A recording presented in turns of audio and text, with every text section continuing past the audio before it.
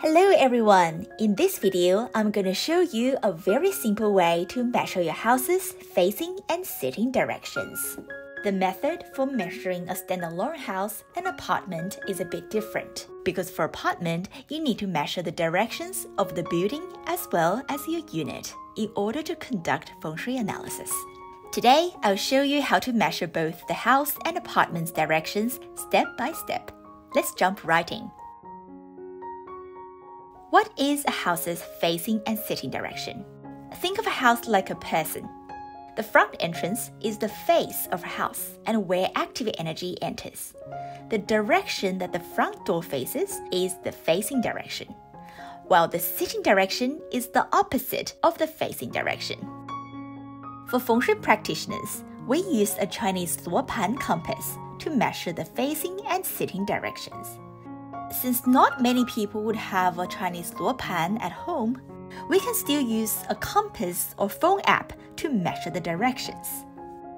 Now I will show you a simple way to measure your house's sitting and facing directions using your phone. Let's first look at standalone houses.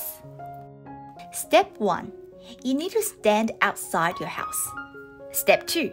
Stand 2 or 3 meters away from your front door. Step 3. Make sure you are directly facing your front door. Step 4. Use your front door as a reference to form a 90 degrees angle. Step 5. Hold your compass or your phone steady on your palm, and make sure the compass or the phone is flat and parallel to the ground. The reading showing on your compass or phone is the house's sitting direction. In this example, the sitting direction of the house is 281 degrees west. Once we know the accurate sitting direction, we would be able to know the facing direction, which is 101 degrees east. This is how we measure the house sitting and facing directions using the phone. A lot of people measure the directions inside the house or with the back to the front door. If you do it this way, the compass reading may not be accurate because it's hard to find a reference point. It's only when you stand outside and looking towards your front door, you are able to use the front door as a reference point to ensure you are directly facing the door. There are also cases where the main door is not facing the street, but on the side of the house. If that's the case, you need to use the garage door to measure the sitting direction, because it's where the active energy can get into a house. Now let's have a look at how to measure the directions of an apartment.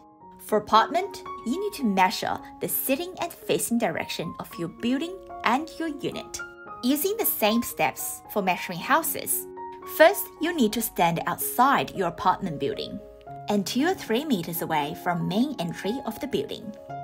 Make sure you're directly facing the main entry to form a 90 degrees angle. Then hold your compass or your phone steady on your palm to measure the sitting direction of the building.